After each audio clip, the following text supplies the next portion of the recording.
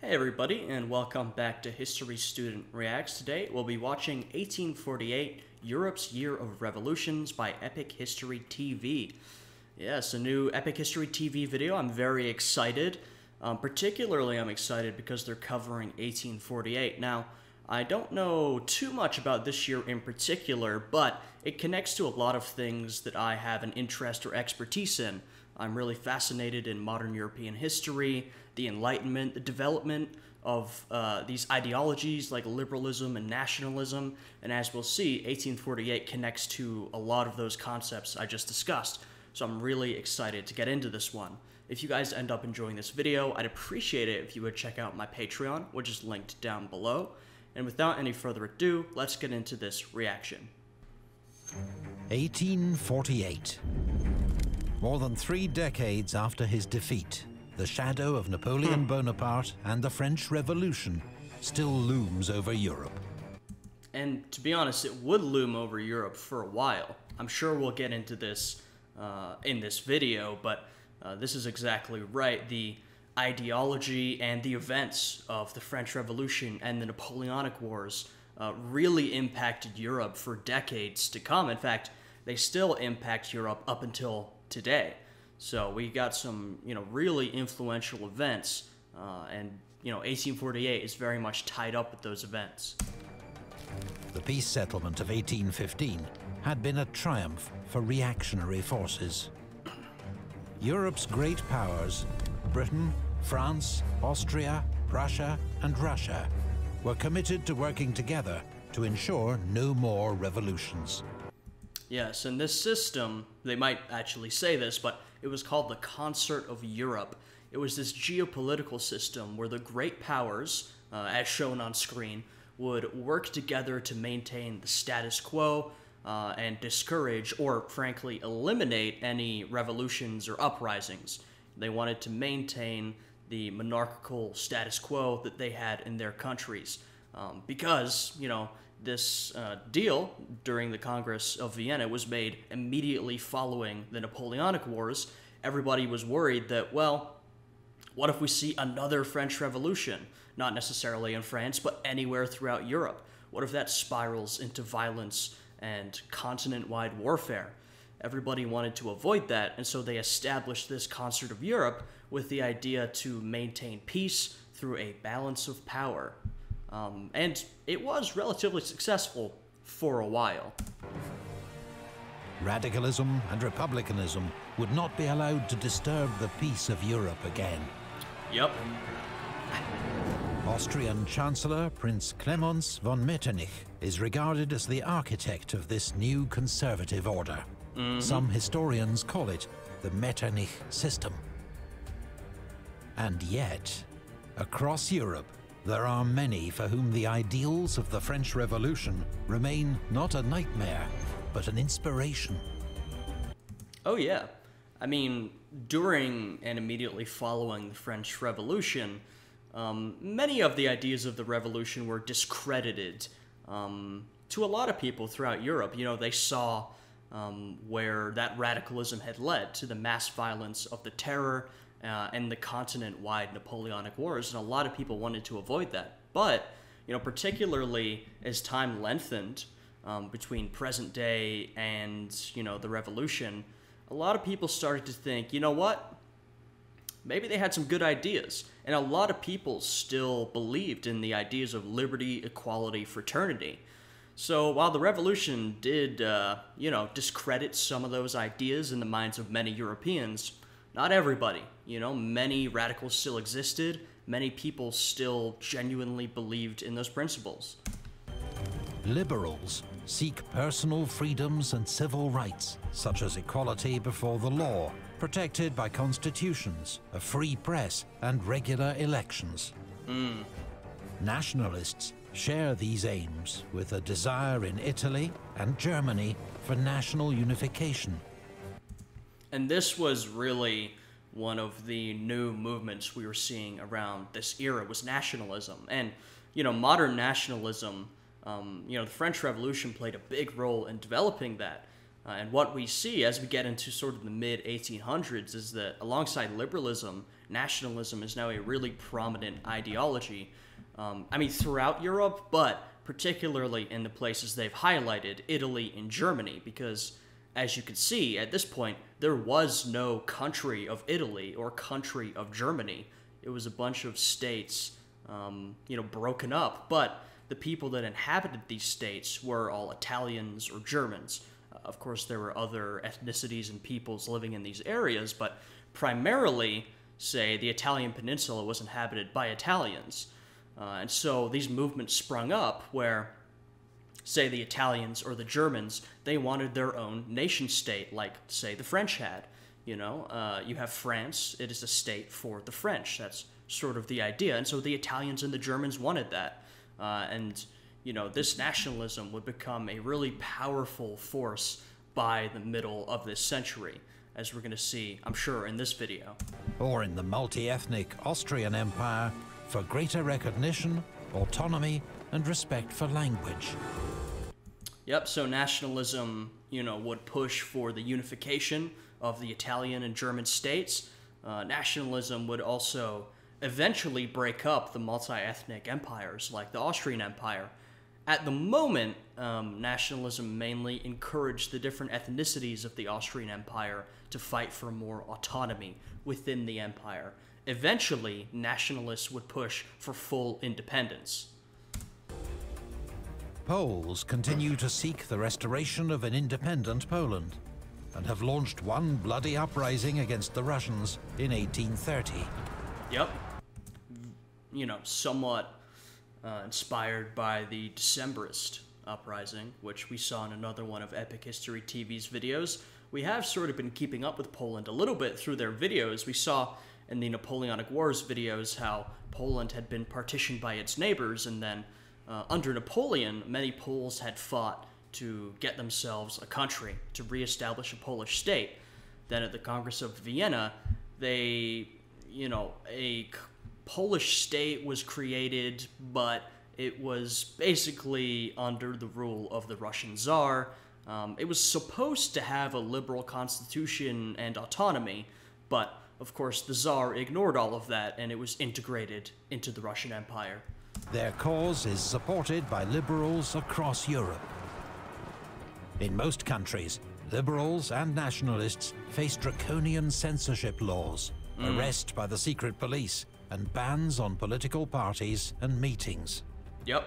But there are always loopholes. In France, private banquets turn into political rallies. In Italy, scientific societies discuss politics, while gymnastic groups do the same in Germany. Yep. These liberal movements are dominated by the middle class, with their own local and national agendas, but also many shared values and aims. They are passionate, organized, and waiting for their opportunity.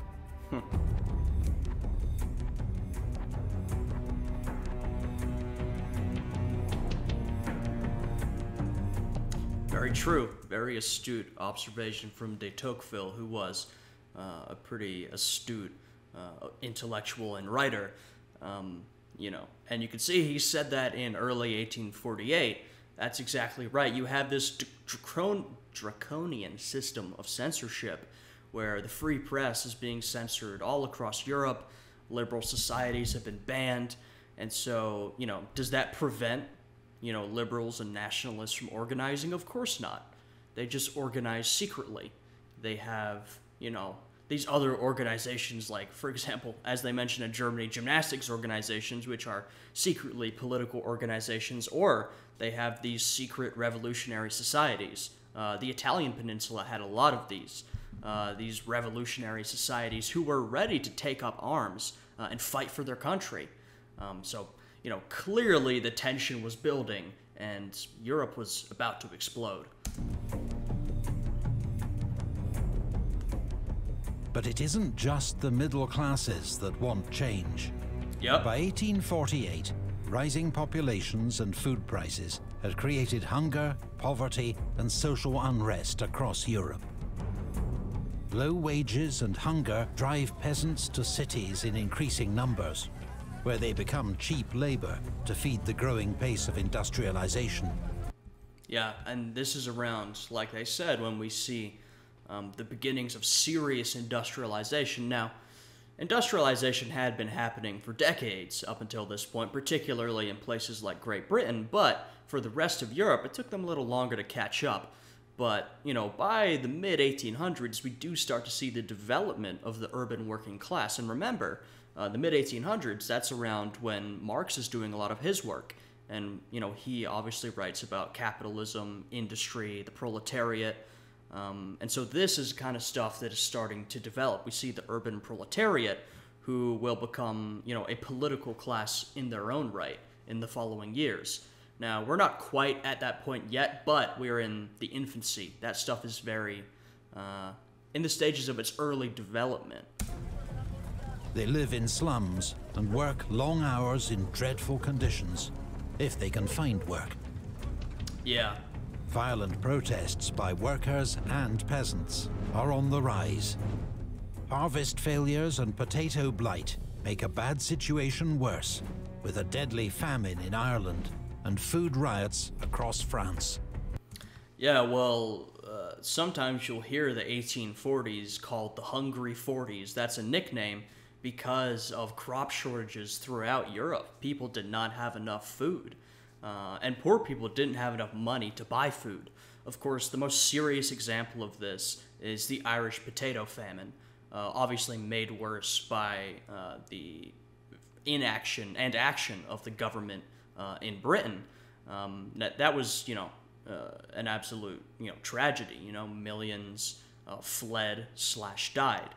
That is the worst example, but we're seeing that sort of starvation throughout Europe. You know, there's a food shortage everywhere. And, you know, if you look at history and we look at revolts and revolutions and unrest, oftentimes that kind of stuff will be based in access to food. For example, prior to the French Revolution, the price of bread was rising. Poor people, you know, couldn't afford to purchase food, and so they were starving. And so that was one of the contributors to the French Revolution. And we're seeing the same sort of circumstances building here.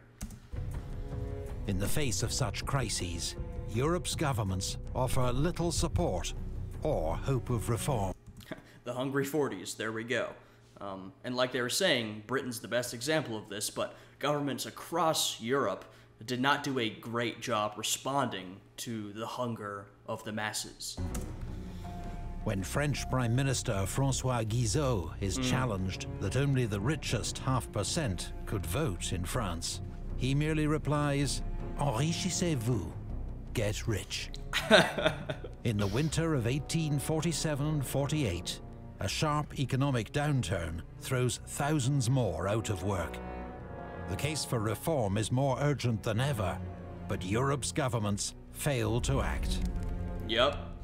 The stage is set for a European revolution. Well, the governments are still being run, and these countries are being governed by those same old farts who had dealt with the Napoleonic Wars. And so, of course, they want to hold on to their power, and they want to prevent the warfare that they had seen a few decades earlier.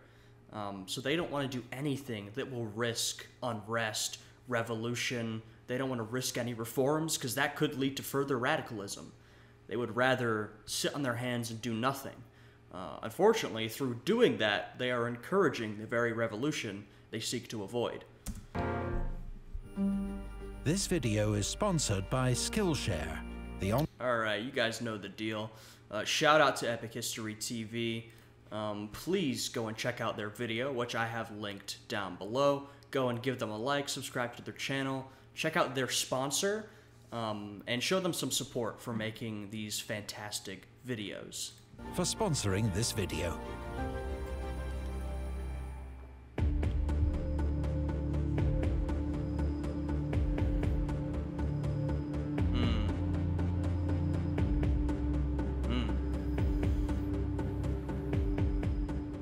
In southern Italy, the Kingdom of the Two Sicilies is ruled by Spanish Bourbon King Ferdinand II. His disastrous agrarian reforms have united Sicilian landowners and peasants against him. His kingdom will witness 1848's first revolution.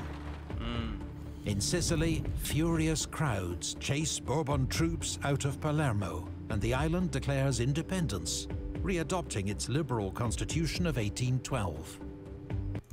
And, you know, it's interesting to see there's clearly a lot of elements inspiring uprisings here and throughout Europe. You know, there's the economic element. You know, people cannot afford to feed themselves. There's frustration with the government, who is often a government run by a foreign monarch.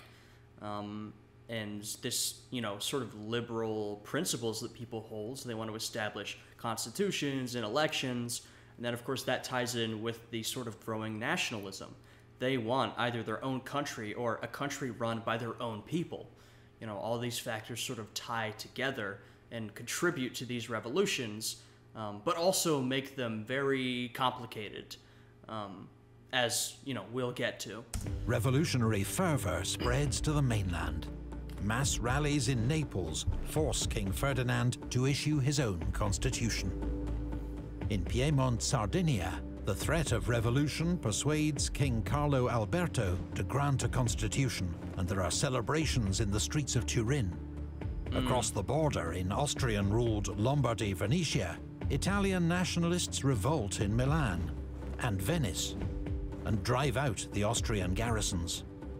But as dramatic as these events are, they're about to be eclipsed by news from Paris. As always. Yeah, this is a very famous quote. Of course, from Metternich.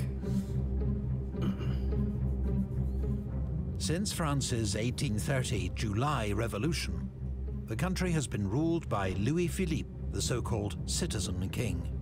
He's a more moderate figure than his Bourbon predecessor, Charles X, but he opposes further reform, despite the growing economic crisis. Yeah, so, you know, following the revolution, following the Napoleonic Wars, the Bourbon dynasty is reinstated, and Louis Philippe is an alternative to that. Installed in 1830, he's a more liberal, moderate king. But, of course, for the French, he's still not enough. He's still this sort of status quo monarch. And at this point, the French people, they need a lot more than that. His prime minister, François Guizot, is hated. When he bans the banquets that are really opposition rallies, angry crowds march through Paris, chanting, "Down with Guizot, long live reform." Guizot resigns, but it is not enough. Nervous troops fire on the crowds. 52 civilians are killed. Louis Philippe loses control of the capital, and as the mob advances on the Tuileries Palace, he abdicates and flees to England. Well, I guess Louis Philippe didn't learn enough of a lesson to save his government, but he clearly read his history enough to know that he should get out of there before he got his head chopped off. As you can see, the Parisians are once again following the revolutionary playbook. You know, storm the streets, set up barricades, fight with the troops, storm the Tuileries Palace. You know, we've seen it all before, though Louis Philippe, like I said, is smart enough to get the hell out of there. A new provisional government is formed, and from the Hôtel de Ville, new Foreign Minister Alphonse de Lamartine announces, "The Republic has been proclaimed." France's monarchy has fallen in just 3 days. Again! The news is carried across Europe by the new telegraph system. The effect is electrifying. Now, I mean, just imagine you're in Europe at that moment. It must seem like you were literally about to get a repeat of the French Revolution. King is gone, Republic has been proclaimed. I mean, everything is happening again. They say history doesn't repeat, but it often rhymes. But I imagine if you're a European who's getting this news, you're probably thinking, well, history does repeat. We're getting the same events again. And so you might be thinking, well, if you're a conservative, you might be thinking, oh God, what sort of violence and warfare could this be leading to? If you're a liberal, you might be thinking, here's an opportunity. the French have risen up again. Maybe we can rise up in whatever country you're in.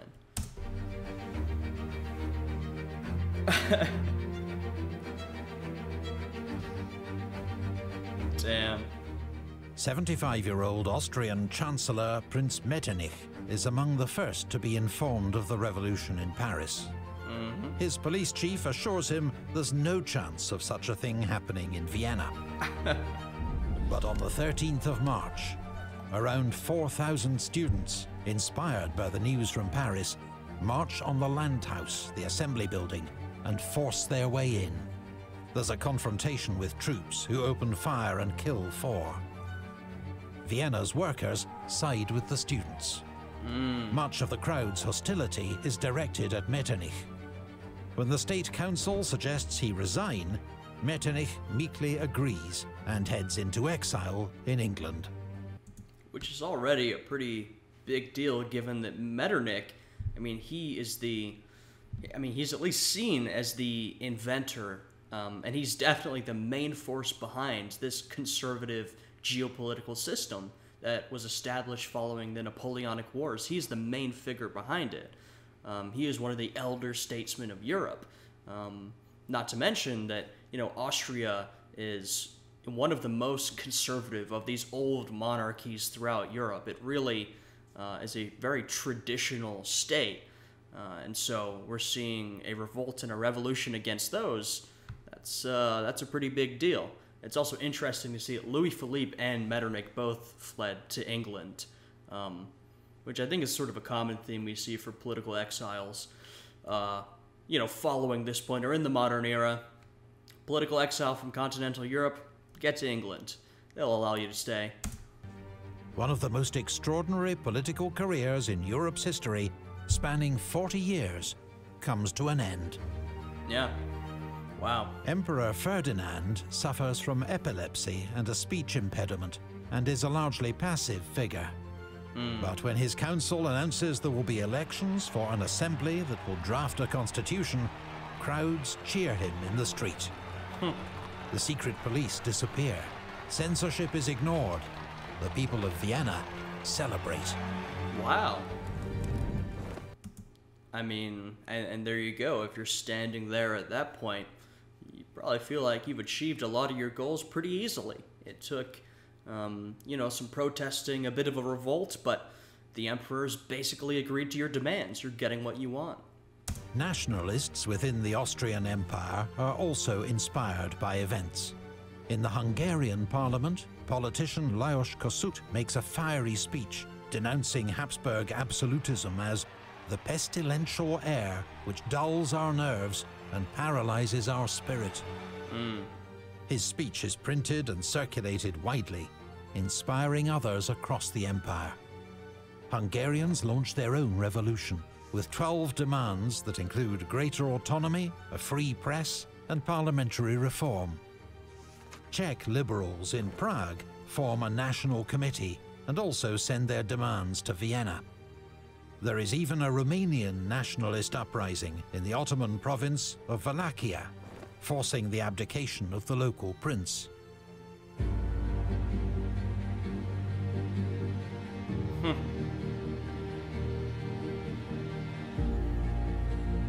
Yeah. Across the smaller states of Germany, rulers face popular demands for reform. Most quickly grant concessions to avoid losing their thrones. The black, red, and gold tricolour, symbol of a united Germany, is prominent among the crowds.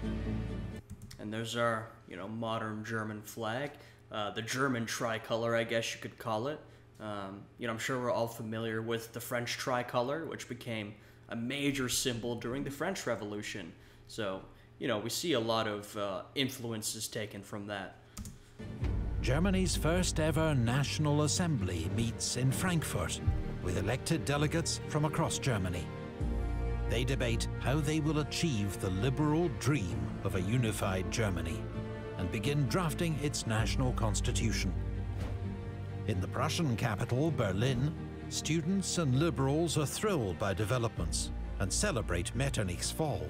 King Frederick William IV promises reform, but also moves extra troops into the city. Yep. Tensions escalate between Berliners and soldiers, and on the 18th of March, protesters erect barricades. The army attacks, leading to vicious fighting in the streets. 800 protesters are killed. The king loses his stomach for the slaughter and withdraws troops from the city. Yeah, I mean that's a major slaughter.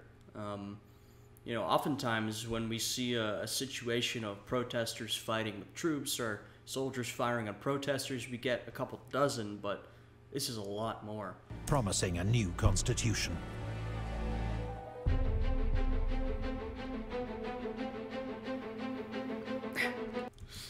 Here we have Nicholas. Now, if there is the arch-conservative state of Europe, it is Russia. You know, Russia is the conservative powerhouse of Europe at this point.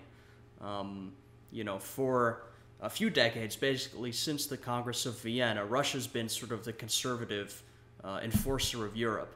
They have been one of the main powers keeping the conservative status quo in place.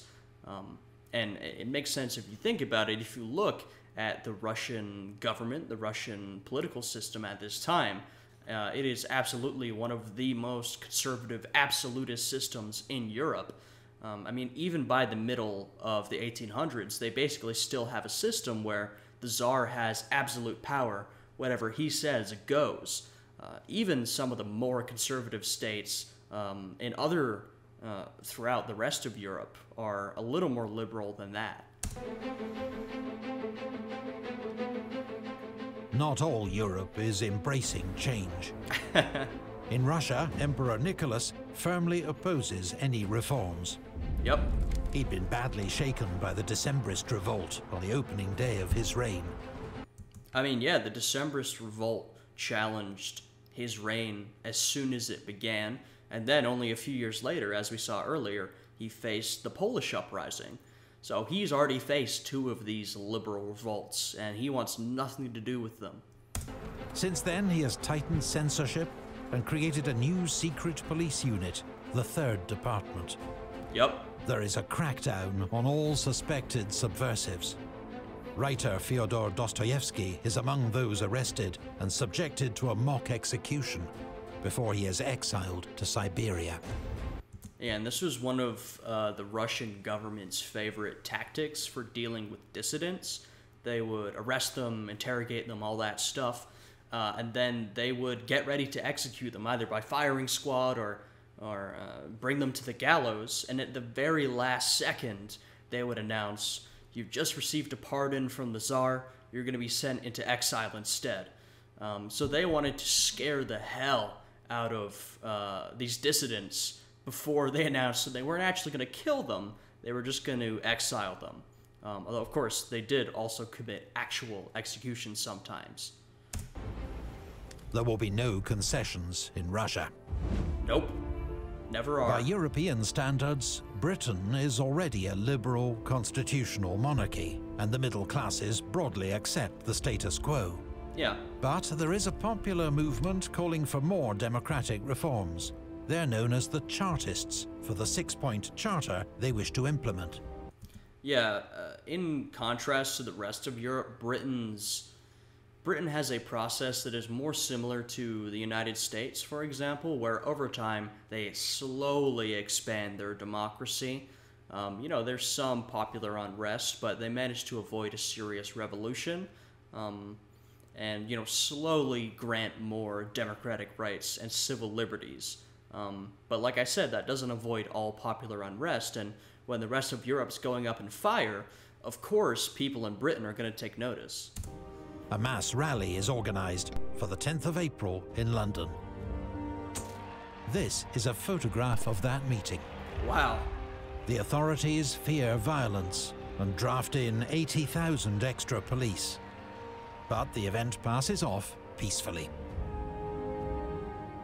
In the Netherlands, King William II backs a new constitution and reforms, successfully preempting any revolutionary disturbance.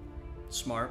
With fortuitous timing, Frederick VII of Denmark had abolished royal absolutism in January, so also avoids revolution.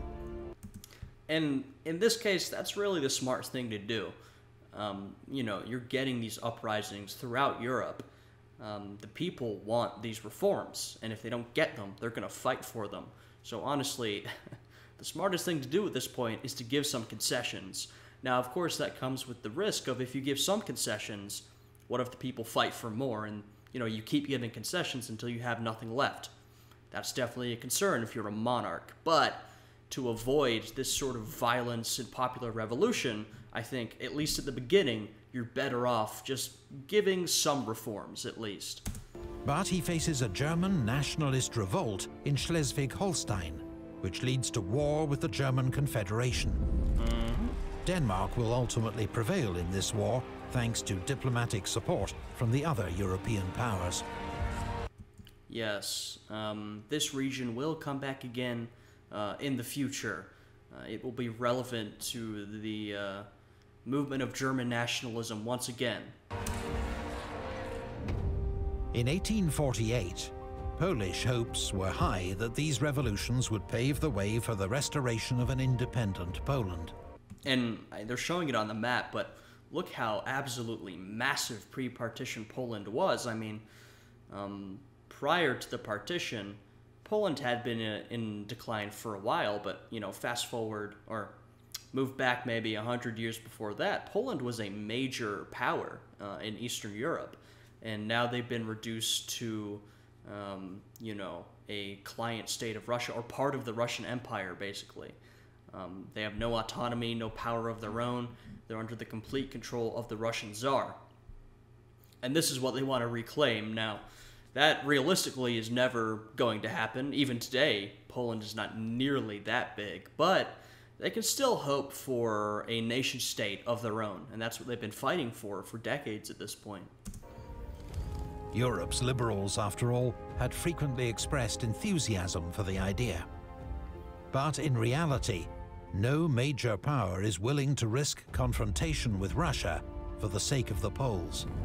No, it's just too dangerous. But they are right that the independence of Poland had been a cause among European liberals for decades at this point. Probably because, you know, everyone could remember, especially a couple decades ago, when Poland was still a country.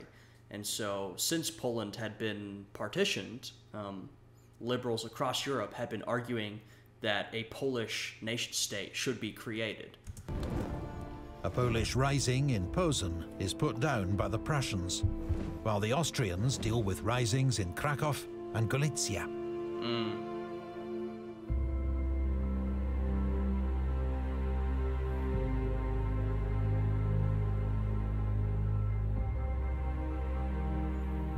The first euphoric phase of the European revolutions becomes known as the Springtime of the Peoples.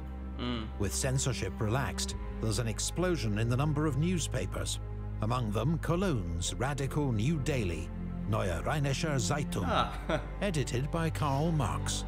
There we go. I talked about him earlier. This is, of course, a name we will be seeing many times again throughout European history.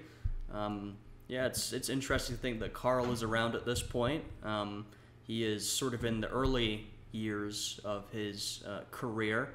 Of course, he will end up being very important. It feels like the dawn of a new era. But these early successes are built on the back of an uneasy alliance, as Marx is quick to highlight. Yeah, and we're going to get to it, but this is what I was saying earlier about how there were a lot of different interests or factors that inspired these uprisings, and that would end up making them very complicated. You're going to see how some of those interests would end up conflicting, and how some of the groups who supported these revolutions would end up in conflict. Middle-class liberals want constitutions, more inclusion in politics, and a free press.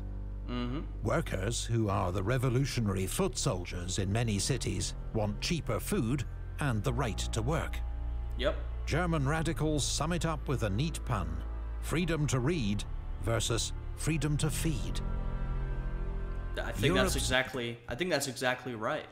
And we saw a bit of this during the French Revolution, but this is decades later, and the urban working class has developed a lot since the French Revolution, so they are a much more powerful force than they once were, and they have some ideas that are very much in conflict with the liberal principles at this point, and so they can definitely work together against the conservative status quo, but what happens when it's just them left?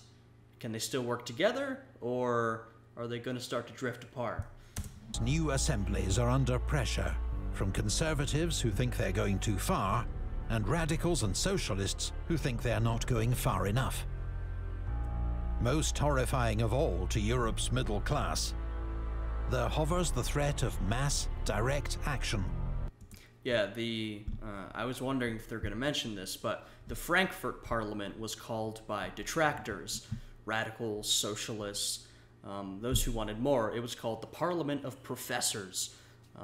Sort of this idea that, yeah, the Parliament is just these liberals who want to read theory and write their constitutions. They don't actually want to do anything. Whereas we, these detractors, we want to have real change. We want to feed the people. And this is where, this split starts to show. And of course, these liberals in Parliament are absolutely horrified with the idea of a mass uprising.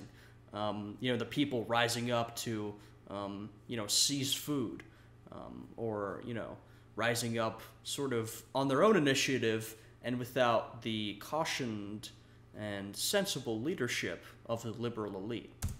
Social revolution. The mob. Yep.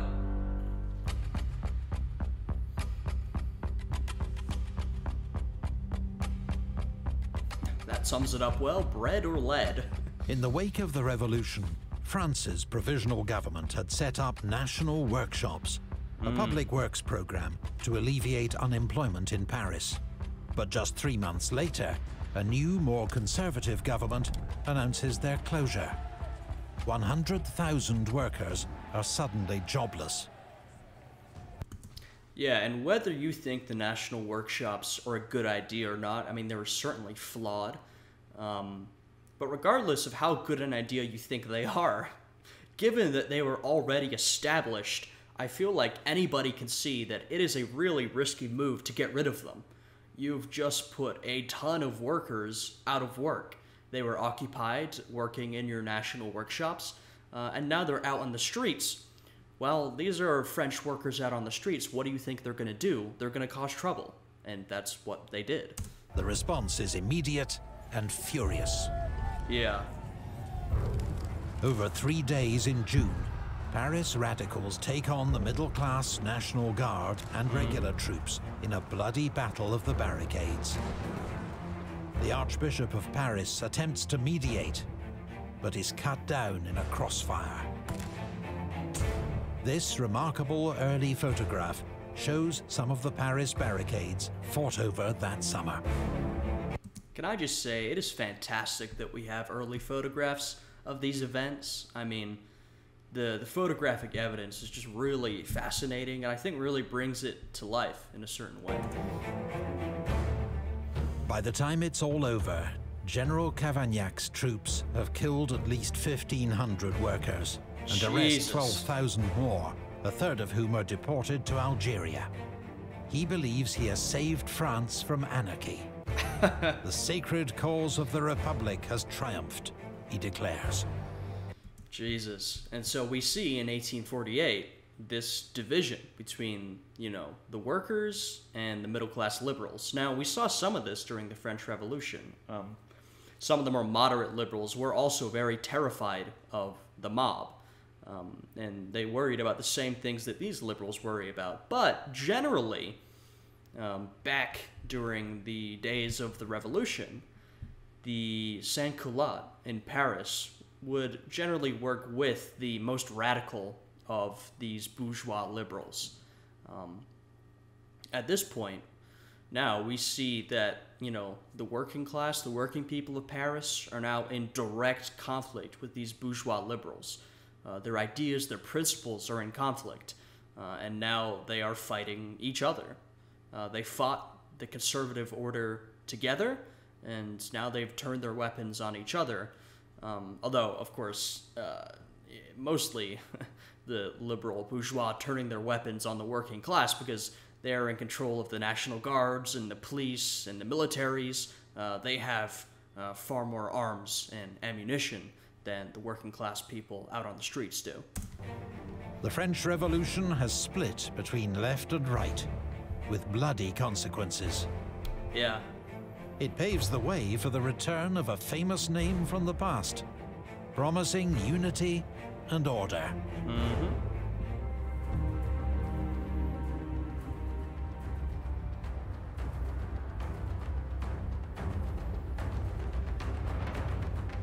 That spring, conservative governments had been caught off guard by the speed of events. Now they begin to fight back. In Prague, Czech students clash with troops. The wife of Austrian commander General Windisch Graetz is killed by a stray bullet.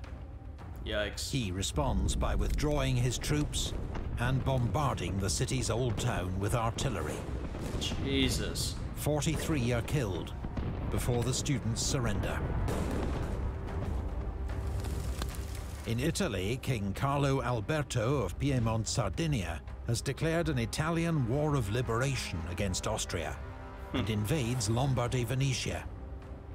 He is supported by the other Italian states and nationalist volunteers, including the Italian Legion, led by professional revolutionary Giuseppe Garibaldi. Garibaldi's a really fascinating figure, a professional revolutionary, one of the most influential Italian revolutionaries of this era.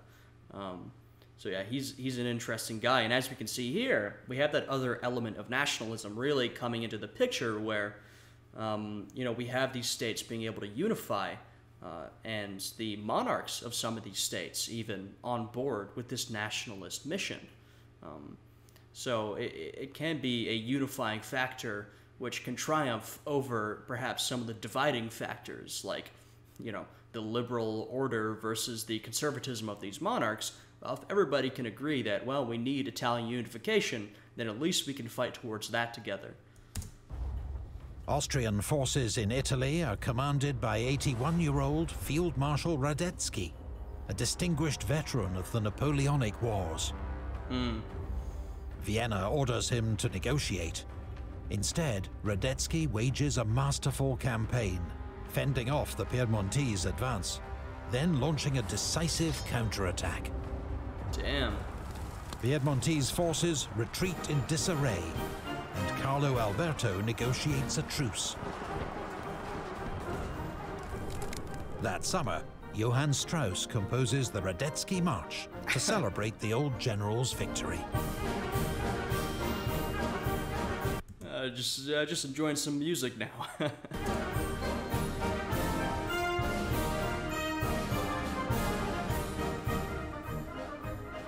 Meanwhile, Austrian relations with Hungary are in crisis. The country is now effectively independent, with its own elected parliament and a prime minister, Lajos Batthyány. Yeah, Hungary was always the biggest threat to Austrian power within their own empire. There were other nations within the Austrian Empire. We have Czechs, we have Transylvanians, we have a lot of different groups. But the Hungarians were the biggest, the most established, and the most powerful. And they had a degree of autonomy for a while now. They had their own medieval institutions that they maintained. And so if there was going to be a threat against Austrian power, it absolutely was going to be the Hungarians. But not everyone wants to be part of the new Hungary. Savage ethnic conflicts break out between Hungarians and Romanians in Transylvania. Yeah, and this is where the issues break out. Hungary is the biggest threat to Austrian power from within the empire, but the issue is that, I mentioned there's other ethnicities. They're not necessarily interested in helping Hungary's national mission. You have Romanians in Transylvania who, well, they don't want to be part of a Hungarian state. They'd rather be part of an Austrian state because at least then they can perhaps get some autonomy from the Austrians. And of course, if you look at this map, you'll notice that we have Wallachia, Moldavia, Transylvania. These will be the three regions that combine to form Romania one day. But at this point, Transylvania is a part of the Austrian Empire and a part of the Kingdom of Hungary, established within the Austrian Empire. And Hungarians and Serbs in Vojvodina, leaving thousands dead. An even greater threat is Croatian General Josip Jelačić, a fire-breathing imperial loyalist who takes matters into his own hands and invades what he regards as a renegade province. Yes. Yeah, Jelačić was a devoted man, you could say. He is just going to go for it. The Emperor still hopes for a peaceful resolution and sends a loyal general, Count Lamberg, to take command of Hungarian military forces. But on arrival, he's brutally murdered by a mob. Jesus. Appalled, the imperial government declares war on the Hungarian revolutionaries. This in turn outrages liberals and radicals in Vienna. There is fresh violence on the streets, and the Austrian Minister of War is lynched. Troops evacuate the city, while the Emperor flees to Olmütz. Jelačić marches to the government's aid. He joins forces with Windisch Graetz. And now we get this really interesting interplay of these, principles and ideologies that I talked about earlier, mainly liberalism and nationalism. So the Hungarians are motivated by primarily nationalism, but in Vienna, the liberals are still opposed to their government declaring war on the Hungarians, mainly due to their liberal principles. And now we have Jelačić, who, is Croatian and is kind of seen as this representative of Croatia at this point. He's teaming up with the Austrian government to fight against the Hungarian national movement and also to fight against the liberal revolutionaries. It's just really fascinating. Outside Vienna, and together they bombard the city. Then they attack. Because Jelačić, he is on the side of the government, but as they pointed out, he is to some extent acting on his own initiative. And of course, his power base is back in his home country. Of course, it's not his home country at this point, but back in his home region. Interesting. The October Rising is crushed, with the loss of 2,000 lives.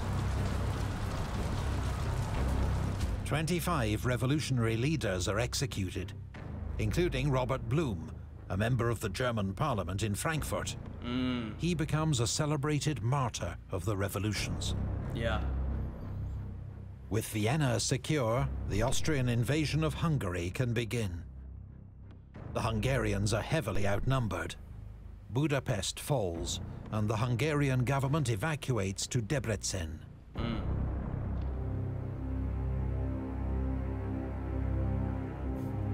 Uh-oh.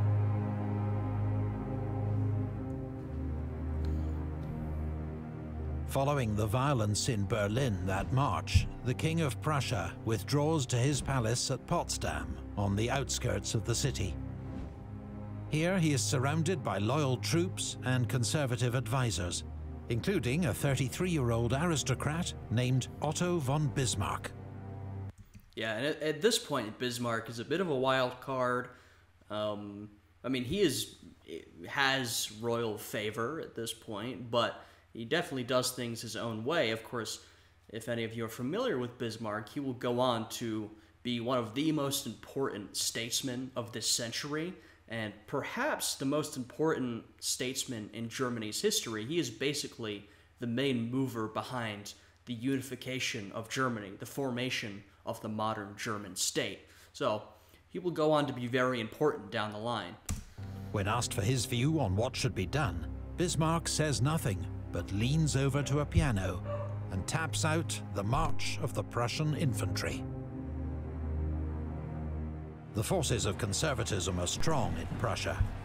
There is deep loyalty to the state and the king.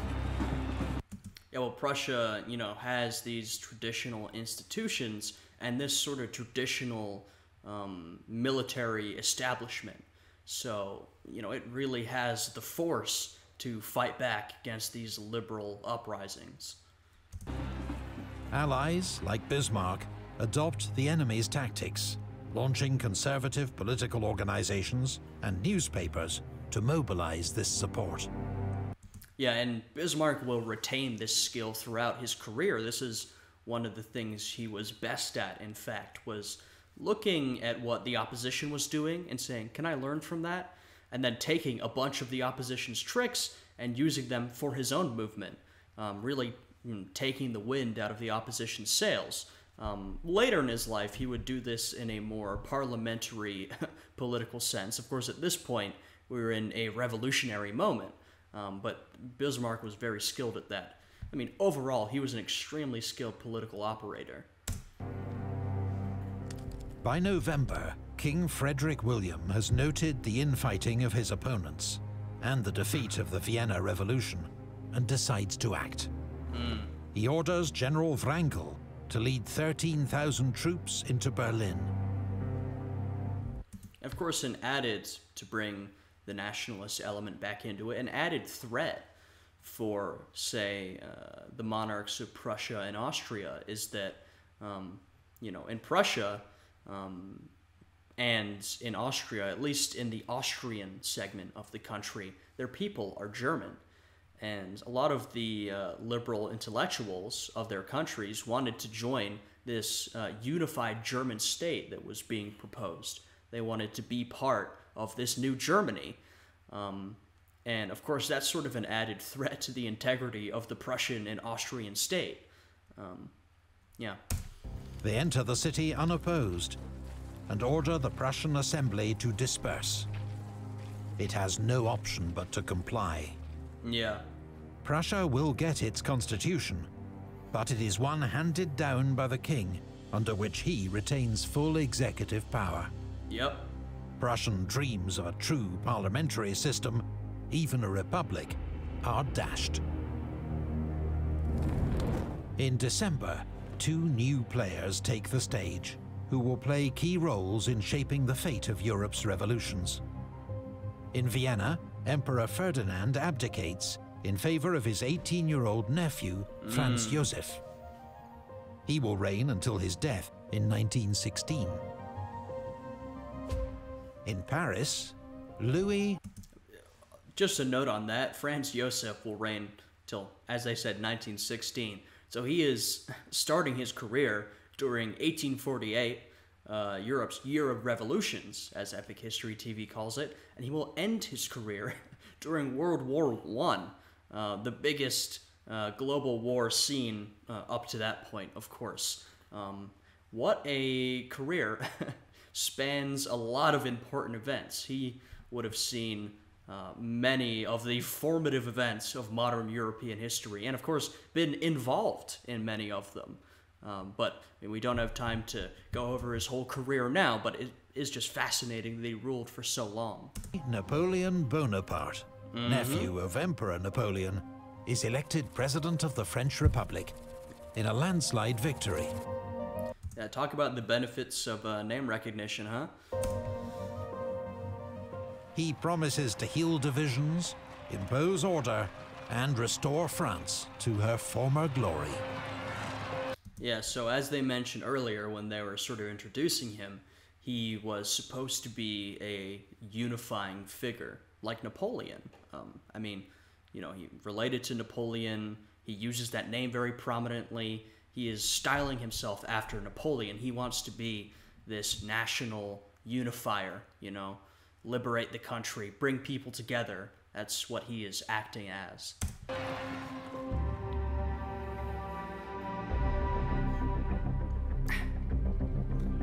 Yeah. In Italy, the tumult continues into 1849. In the Papal States, the reforms of Pope Pius had seen him held up as an unlikely liberal role model. But escalating radicalism and violence, notably the assassination of his justice minister, Pellegrino Rossi, caused Pope Pius to flee Rome. Him being a liberal reformer is very unlikely. Popes are usually very conservative figures, and I don't actually know much about this pope, so I would be curious to learn a little more about what reforms he took. But regardless of that, the state of affairs has outpaced any liberalism he could support. We're getting far more radical at this point. In his absence, a Roman Republic is declared. Wow. It is led by Giuseppe Mazzini. Another very important Italian revolutionary, but also a Roman Republic. My God, how long has it been since we've seen one of those? Talk about a throwback. This is a real throwback to antiquity. The iconic figurehead of Italian nationalism, who's devoted his life to the unification of his homeland. Yeah. But elsewhere, the Italian cause fares badly. Carlo Alberto resumes his war with Austria, with disastrous consequences. At the Battle of Novara, Radetzky inflicts another heavy defeat. Damn. Carlo Alberto abdicates in favor of his son, Vittorio Emanuele, to avoid a republican revolution. 12 years later, he'll become the first king of a modern united Italy. Yup. In the south, Ferdinand reverts to absolutist rule and sends troops to Sicily who stamp out the revolution. Then, to the dismay of liberals across Europe, French President Louis Napoleon sends troops to crush the Republic of Rome and put the Pope back on his throne. He has decided the support of French Catholics is more important to him than the fate of Italian Republicans. Yeah, so Louis Napoleon would disappoint a lot of people. He acted as this unifying figure, but with his actions, he really could not garner the support of everybody. It probably would have been impossible, but he'd lead more towards the conservative or moderate side of things. And so, like I said, people ended up being very disappointed with him. French forces are led by General Oudinot, son of the famous Marshal. Wow. Rome's defenders are led by Garibaldi.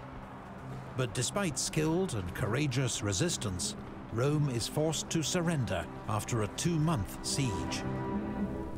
That summer, Radetzky also retakes Venice and puts an end to its republic. Wow, obviously I side more with the revolutionaries in this case, but Radetzky has really been putting a show on.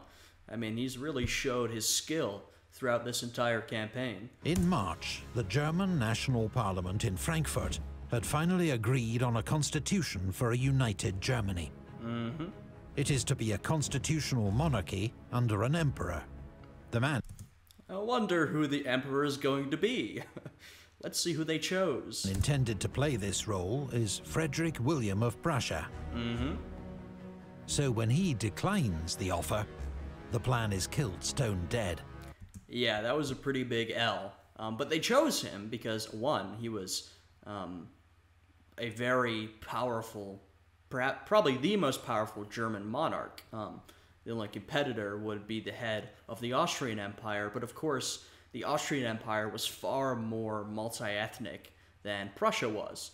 And so the idea was get the most powerful German monarch to rule over a unified Germany. And hopefully this would also encourage Frederick William to allow Prussia to be brought in to this unified German state, if he could rule over it. But he declined. He was not interested in being handed the crown by this group of liberals. If he wanted something, he would get it for himself. In public, he says it is impossible without the consent of the other German princes. In private, he says he would never accept a crown from the gutter, disgraced by the stink of revolution. I was hoping we would get to that quote. That's what I was literally just referencing. He won't accept a crown from these people. He's frankly disgusted by the notion. If he wants the crown, he'll seize it himself. He can do what he wants. He's the king. So that's sort of the attitude he's running on. Revolts in support of the national constitution break out in Saxony, the Palatinate, and the Grand Duchy of Baden. They are crushed by local forces, assisted by Prussian troops. The Frankfurt Parliament itself is dissolved. What hope there had been for a united Germany under a liberal constitution lies in ruins. Yeah. In Austria, the new Emperor Franz Joseph issues his own new constitution, reclaiming almost all political power. He also revokes all the liberal reforms passed by the Hungarian parliament, known as the April Laws. So he's sort of playing both sides. I think he's doing it intelligently. He's both giving concessions, but standing firm on other things. Trying to keep his throne. In response, Lajos Kossuth declares formal Hungarian independence, and the country begins an extraordinary campaign of military mobilization. Yeah. Hungarian commander General Gergely retakes Budapest. He then launches a bloody assault on Buda Castle, overpowering its Austrian garrison. In desperation, the Austrian Emperor travels to Warsaw to formally request military aid from the Emperor of Russia. And this is what I was talking about earlier. Why would he even do that? One, it's not as odd as you might think. I mean, we've talked about this established conservative geopolitical system, the Concert of Europe. The whole goal was to work together to prevent liberal uprisings. But also, I think I literally used the term earlier that Russia was the conservative enforcer of Europe. So if there was anybody to go to help you save the monarchy and the conservative status quo of your country, it would be Russia. Russia would be the country to help you. Russian troops have already moved into Moldavia and then Wallachia to put down the Romanian liberal revolution. Now, of course, there's always a risk. Russia wants to grab more territory, and they may not give their help away for free. In fact, they definitely won't. They'll want something in return. And sending Russian troops or inviting Russian troops into a territory, you very much risk losing that territory to the Russians. Now, there's less of a risk if you're the Austrian Empire, but it is still a risky option to go with. Nicholas now agrees to send troops to Hungary to crush those he describes as the enemies of order and tranquility. Hungary faces an impossible strategic situation, surrounded and outnumbered more than 2-1. The combined onslaught is irresistible. The Hungarian forces are driven south and finally forced to surrender. In the aftermath, around 120 Hungarian politicians and army officers are executed. So ends Hungary's War of Independence.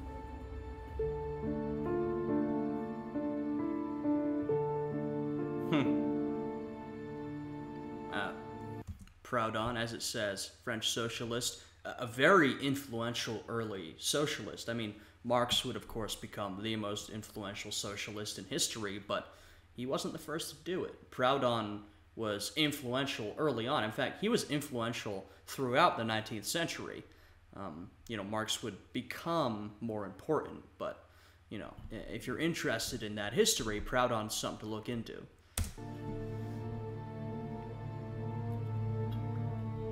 "1848 was a year like no other. A series of seismic political events following one upon another like falling dominoes. But what had been achieved? A British historian famously described 1848 as the turning point at which modern history failed to turn. And for all the euphoria of Europe's springtime of the peoples, by 1849, it seemed that the counter-revolutionaries had won everywhere. But some gains did endure, such as the abolition of serfdom in Austria and the popular vote in France, though France became a little less democratic in 1852, after Louis Napoleon made himself emperor. Like I said, he very much styled himself after Napoleon, along with making himself emperor. Interesting guy. Across Europe, governments modernized, and paid more attention to economic and social issues, partly in response to the new challenges that had emerged from socialist and working-class politics. I mean, of course, from this point onwards, the working classes will only get more radical. As at this point, there's still sort of this liberal revolutionary spirit, though the working people are sort of advocating for this social revolution. Of course, following this point, socialism and then Marxism will begin to become very popular among labor organizers and working people, and that will become the new sort of ideology of that class, and which obviously puts them into even more conflict with the liberal middle class and the ruling order, which would be a bourgeois ruling order. But yeah, I mean, I don't want to say anything they're going to say, but in terms of what was achieved through the 1848 revolutions, in the short term, not much. You know, the revolutions were crushed. But if you look at the goals of these revolutions and then look at longer-term European history, Italy would soon be unified. You know, it would take Germany a little bit longer, but Germany would also be unified into a single state. You know, the Austrian Empire would become, a dual monarchy with Hungary. So a lot of the goals that these revolutionaries fought for, they would not achieve in 1848, but eventually they would get to them. Liberalism would spread throughout Europe, countries would become more democratic, constitutions would be proclaimed. So a lot of these changes, sure, they would be crushed at this point, but over time, these reforms would happen. The causes of German and Italian unification had been defeated, but made giant strides and learned crucial lessons. Their goals would not be achieved by ideas alone, but the realities of force. Oh yeah. Yeah, these unifications would not be achieved by ideals, or particularly in the case of Germany, by liberal revolutionaries and idealists. They would be achieved by realpolitik. They would be achieved by, the government or the status quo, like in Prussia, the Prussian government and men like Bismarck, who were at the top of the hierarchy, being in favor of unification. That's how they would be achieved. In the words of Bismarck, the great questions of the day were to be settled not through speeches and majority decisions, but by iron and blood. This is also a very famous quote, and to be fair, like I said, the Parliament of Frankfurt, its opponents, including these radical leftists, I guess, radical working class people, they criticized the Parliament of Frankfurt, and they called it the Parliament of Professors. They had the same critiques. They were tired of the Parliament making declarations and writing constitutions and giving speeches. They wanted to act. And Bismarck obviously is coming from the opposite directions, but, he thinks exactly the same thing. If you want to achieve these political goals, you're not going to do it through these liberal procedures. You're going to do it through action, through warfare. It would be wars waged by powerful monarchies that united Germany and Italy. Yep. The legacy of 1848, for good and ill, would be felt for decades to come.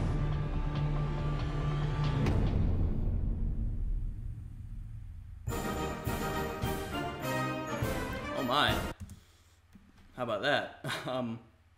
Go check out their merch store and all their stuff. Once again, show them some support. This was a fantastic video. I really enjoyed this one, as you could probably tell. I apologize for, yapping so much, but I find this a really fascinating topic. It's one that I do know a bit about, and it also just gives me an opportunity to talk about basically this entire century of European history and the previous century, particularly the French Revolution. I think there's a lot of interesting factors at play. Sort of my main focus is modern European history, particularly the 18th and sort of early mid-19th centuries. And so I find the development of a lot of things that will come to be important like modern states, the development of nation states, the development of nationalism, liberalism, socialism. This stuff is really fascinating to me. So yeah, I hope you guys enjoyed this one. If you did, I'd appreciate it if you would leave a like, subscribe to the channel, and check out my Patreon, which is linked down below. I hope you guys are all having a good day today, and I will see you all again next time. Goodbye.